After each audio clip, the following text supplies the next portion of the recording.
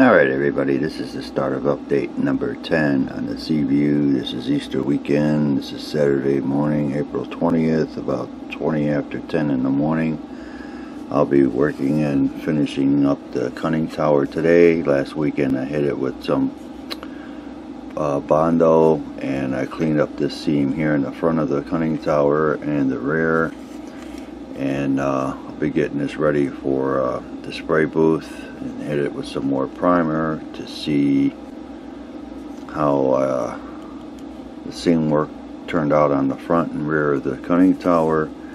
And then for the light I got up here on the rear of the conning tower, you can see right there where my thumb is, and then the two navigation lights, I'll use this micro mask. And I don't know how many times I'll have to apply that to the navigation lights and the light up there. It shouldn't take too much, and hopefully it won't take too long to dry. And then I get around to painting that today, primering it up.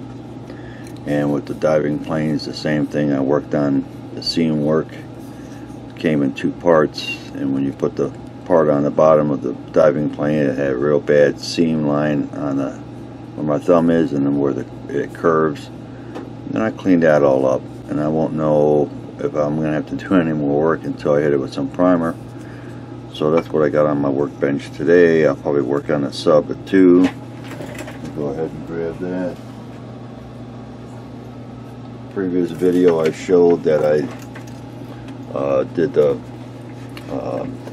flying sub bay, and then I got the front all cleaned up, and then I may work on getting the light in, or at least drilling the hole up for the light in the front, and then the bottom you can see here. Get the lights probably ready for those two down there, and shouldn't take too long. I'll have to drill a hole out for the light LED that goes in the front, and then the bottom is already open, so that shouldn't take too long to work on that. Get that out of the way. But I'm going to focus on this today, get this hopefully painted, primered up, and see if the seam work turned out fine and I don't have to do any more work. Same with the diving plane. So I'm going to go ahead and pause for now, start working on this, and I'll talk with everybody later. Alright everybody, back on the diving planes. I got it ready in the spray booth. I'm going to go ahead and see how my hard work turned out.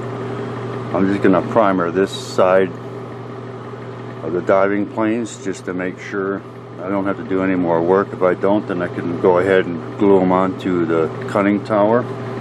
And then when I'm done with that, the two propellers, I'm going to hit those with my other airbrush. I'll have to set that up. And I do have brass. It's Model Masters, and the number is 4672. I thought about using copper Tamiya, but since I've got the colors that it's going for in the instructions, I might as well go ahead and use it, give it a try. But I think the brass will look good on those propellers, and I'll do that after I primer those up and see how they turn out. I already got the paint and the airbrush and all ready to go, so let's see how this turns out.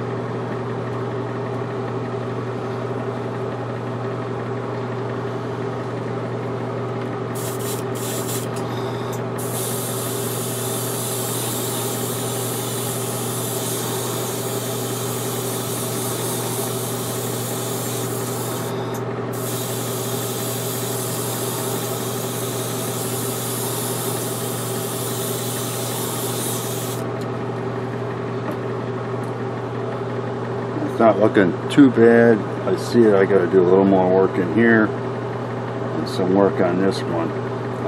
But that's what primer's for. It shows you any mistakes or what you didn't sand down good enough, and it's going to show up on the paint.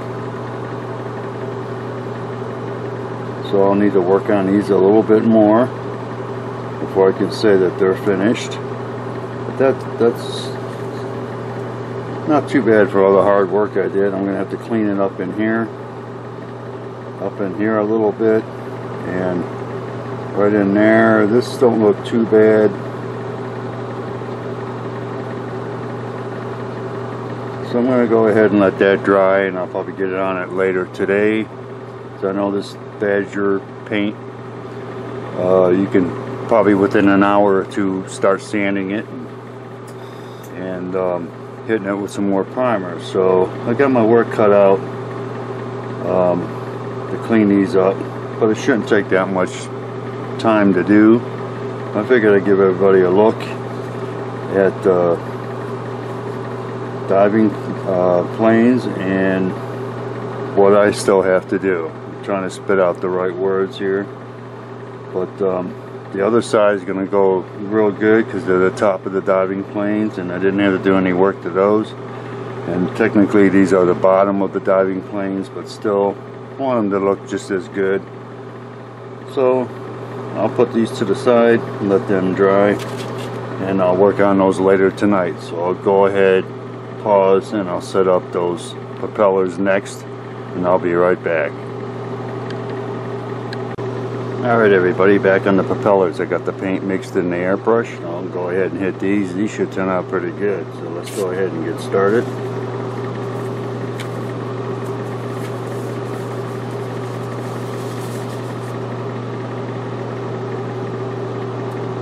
I always have my PSI at about 20 with the Badger primer, the primer right here. I have it set at 30. But with acrylics, I usually go with 20.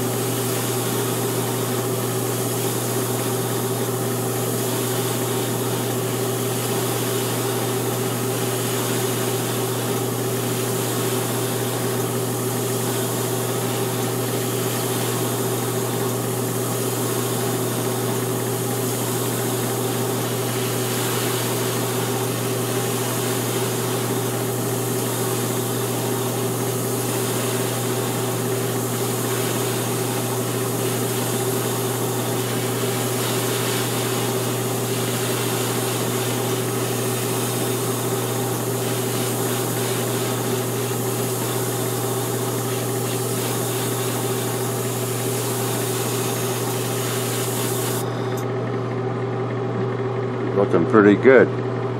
See the difference in the two. Hopefully that's all in frame. Looking pretty good.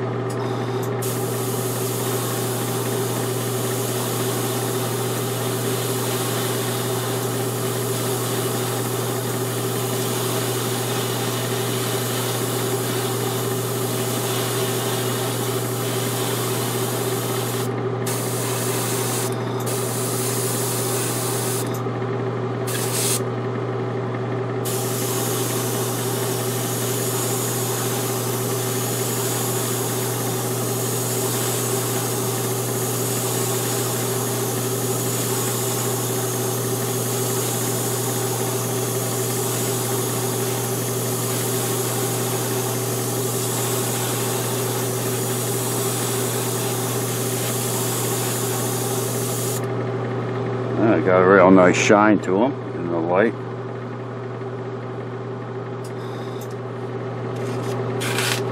I'll go ahead and hit this one more time.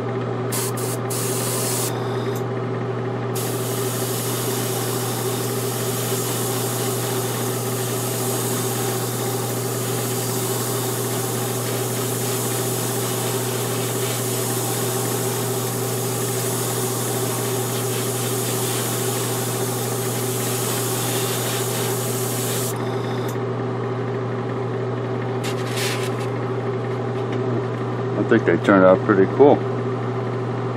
I'll let them dry. Before I do, I'll pause the camera and see if I just need to do a little bit more touch up, and then after they're dry I'll hit them with a dull coat. But that didn't take long for the propellers, and in the right light they got a nice little shine to them. They look pretty good. So let me go ahead, pause the camera, and I'll talk with everybody later. Alright everybody, here's a closer look at the propellers. Get the lighting right in here. Hopefully that's going to focus. Yeah, I think they turned out awesome. Nice shine to them. The other one right here.